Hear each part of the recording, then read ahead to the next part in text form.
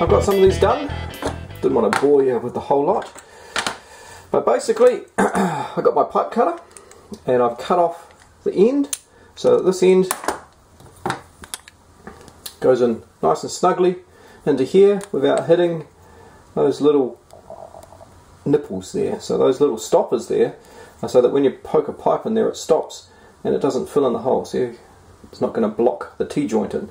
So these were trimmed so that they don't block the T-joint in. Alright, now this surface has got a minor little bit of a taper on it.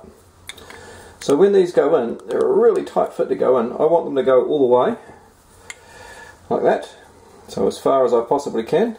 But if I leave them, they slowly creep out. So I've got to wait a good 15 minutes without twisting or playing around with it once it's glued, so for that glue to set nice and hard. I actually leave them in there a little bit longer than that, just to make sure that there's a nice strong bond. So what I've done is I've made a jig. Jig, jig, jig, jig, jiggity jig. This jig does two things. First thing it does is I can put these bits together and I can lock it down. So if I grab one of these that's already prepared, locks it down into place so it keeps this end tight into the T-joint and it doesn't creep out because of the taper until it's nice and set, and whip it out. The other thing that this jig does is when I join two of these parts together, I use it to do exactly the same thing, and it also means that I'm getting these lengths exactly the same length, and because these two bits can twist, let's take an example here. You can get it so that they're not parallel with each other. So by putting it in the jig, when I squeeze them in together, I won't squeeze these ones in because I haven't glued them, I won't be able to get them out, but they're on a flat surface, so it means I can push them down properly and they'll be parallel. Okay? So that jig is really handy. Easy it is to make. Just a lump of wood, make one, put it in, and screw in a stopper. It's done. And you can just repeat and keep on making them. But anyway,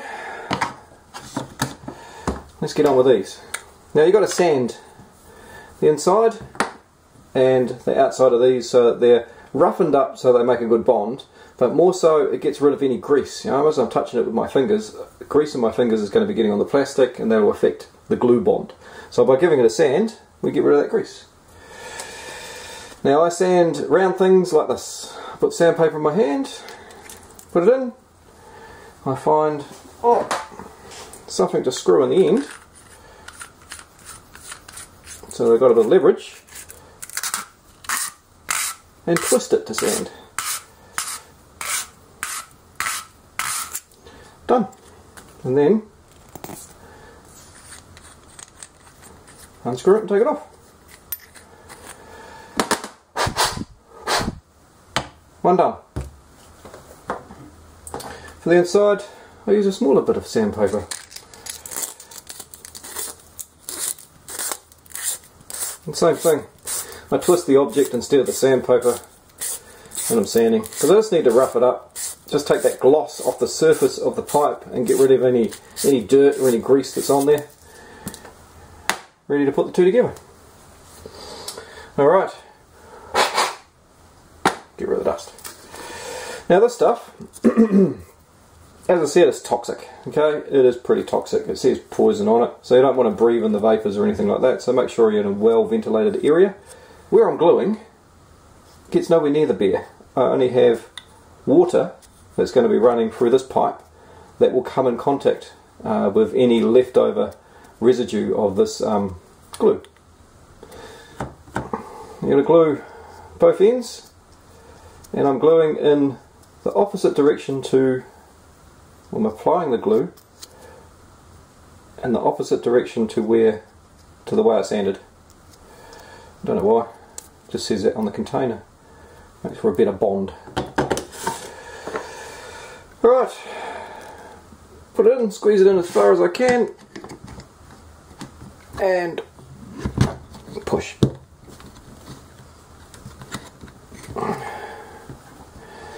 There we go.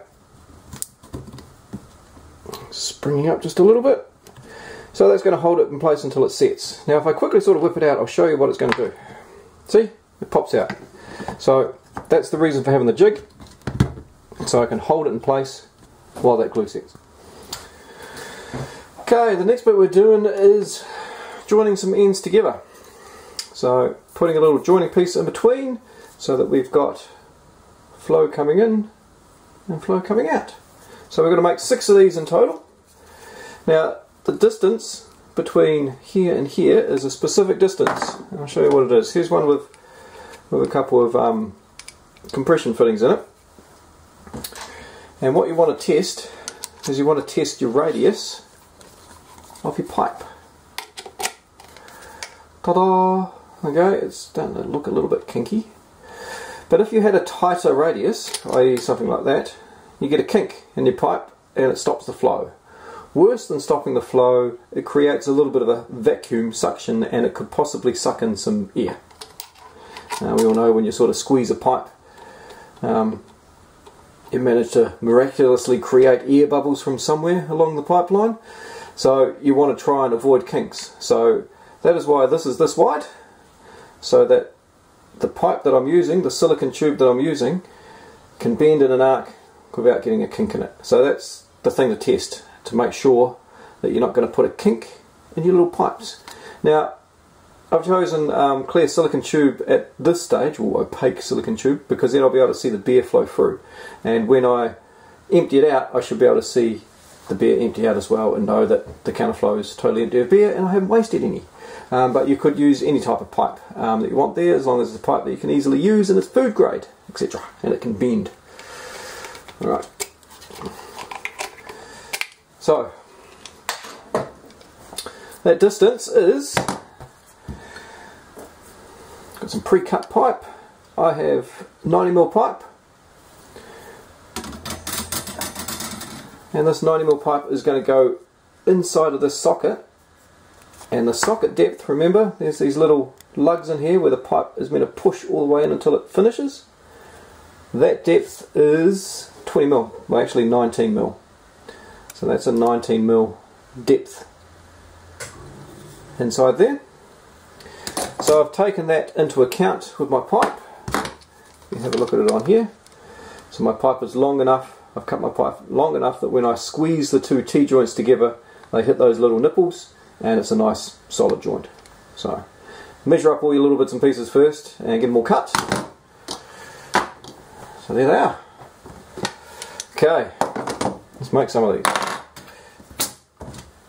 As I said, I've got a jig for putting them together. So let's grab 2 and a pipe and sand them.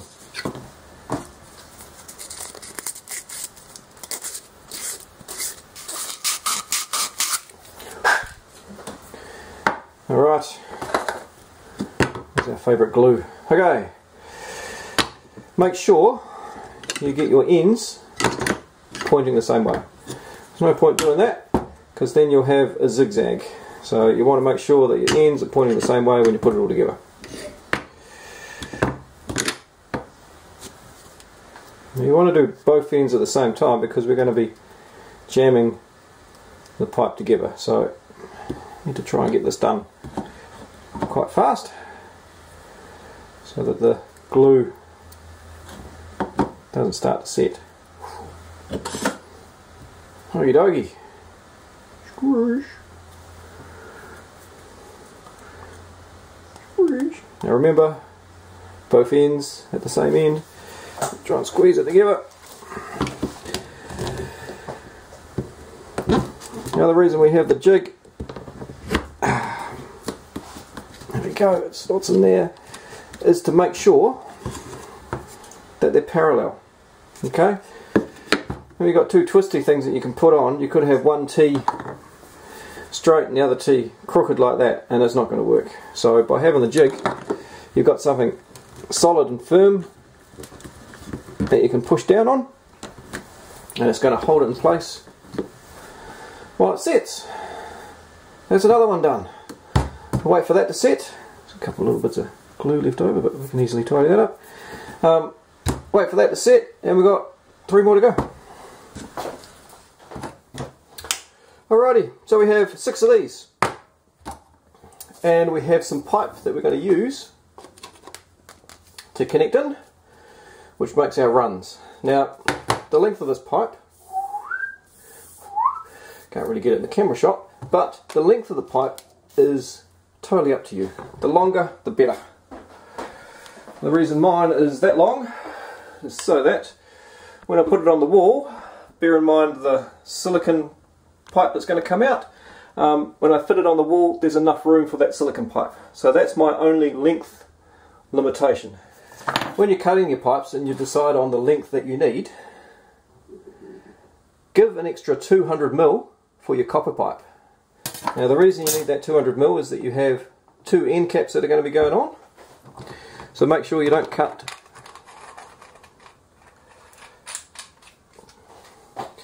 your pipes too short that they don't stick out the end of the compression fitting.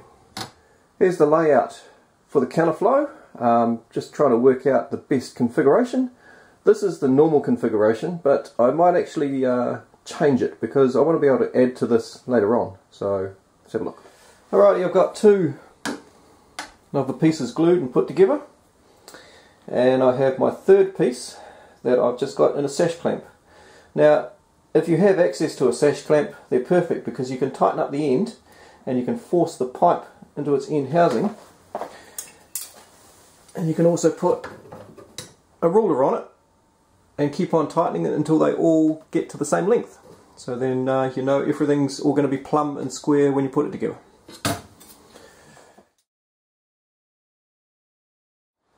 Okay, an update. I have stuck all the PVC pipe together, so everything's been stuck together now, so all the PVC gluing is done. Thank God for that. Stuff was getting smelly. Okie dokie. I went for a different configuration than the zigzag configuration. I actually went for a pyramid type of configuration. If we can see in here, as we look down, can we see down and see the other ends? The other ends go in the opposite direction than this end, so I'm creating a triangle type flow all the way up. The reason I did that is I don't have to go as high because I have 2 levels of pipes, and it just looks a little bit different. Now I went with a bit of timber in the middle.